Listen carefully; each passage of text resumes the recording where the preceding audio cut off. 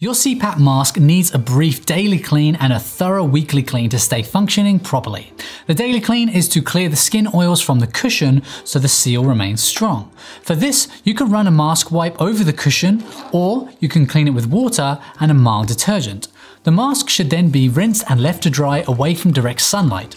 The weekly clean is to remove all soils from both the mask and the headgear. For this, the mask must be completely disassembled, clean all components with water and mild detergent, then rinse and dry as before.